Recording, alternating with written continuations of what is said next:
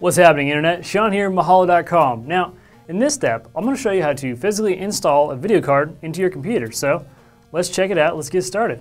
Now, first, to get to your video card, you have to open your case. Now, more times than not, a standard case, being an ATX case, will have 4 to 6 screws on the back. 1, 2, 3, 4, 5, 6.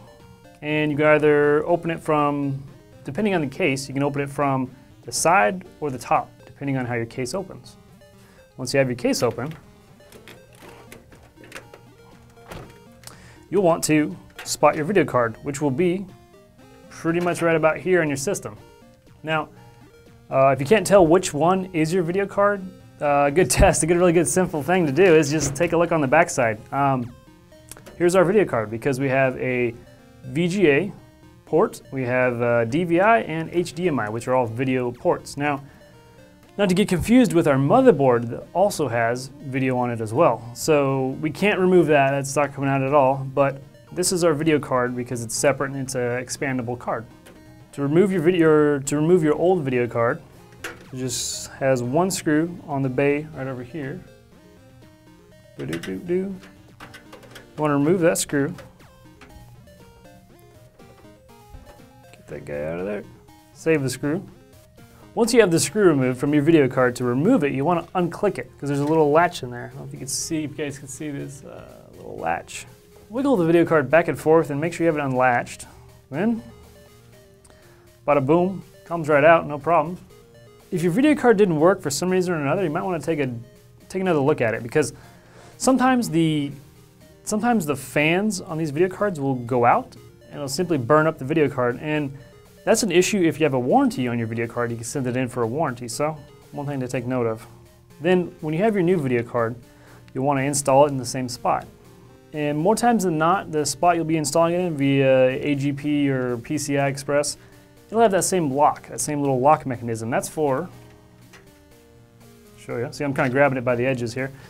And that's for this guy right here, because this guy is how it locks in there. So to install it again, kind of wiggle it back down in there. And to see if it's all the way seated, if it's all the way in there, give it a good press. This piece right here will be flush with the computer, so to give you an idea. And one other thing too, more times than not, depending on who makes your computer or where you got it from, or if you built it yourself, sometimes the spacing will be slightly off on the motherboard to the case. So when this little part right here gets lined up right there, it might be touching your motherboard, or kind of motherboard might be in the way. So take note of that. Make sure this guy goes just outside the motherboard and kind of locks into the case. So again, grabbing it from the edges, and then make sure the back of it is locked in. Good lock. And don't forget that little screw. Once we get the screw in there, one other thing, a lot of video cards these days require extra power, so you might have to grab some extra power from your power supply and plug it into your video card so the fans are running it, so it's cooled adequately. So put the screw back in. Now that our video card's been installed, we want to make sure that that fan is running once the computer turns on, because if it's not running, we definitely want to turn it off fast and make sure that we have all the power connections connected to that video card so that the fan is running on that video card. So there you go, guys. We just installed a video card. Very simple and easy process. So now we're going to be going on to the next step. Alright guys, and just a reminder, this video is one step in the process of elimination to finding out why your PC is running so slow. So if you just stumbled upon this video, you might want to go to step 1, and that'll be in the description of this video. And remember guys, you can send any of your problems to me for viruses, spyware, and PC performance that I haven't covered in this series.